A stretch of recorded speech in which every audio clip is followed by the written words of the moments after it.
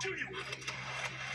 Tonight, a stunning turn in the case against Philadelphia police officer Mark Dial, who was facing a murder charge for killing 27-year-old Eddie Irizarry last month.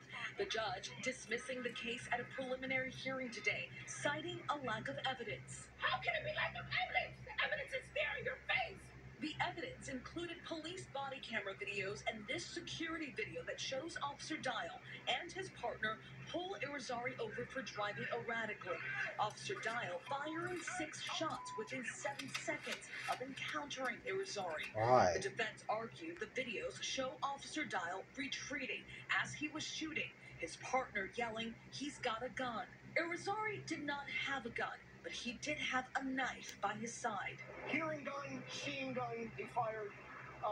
Like I said, it's heartbreaking, it's a tragedy, but not a crime. The judge dismissing all charges despite police initially claiming Irizarry was shot outside his car after he, quote, lunged at police, changing their story after the videos clearly showed Irizarry never left his vehicle.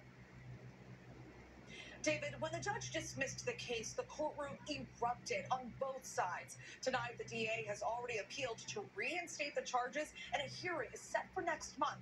The Philadelphia sheriff is urging people here to stay calm. No, after do not this stay decision. calm. David. Stephanie Ramos live in Philadelphia tonight. Steph, thank you. We turn to the breaking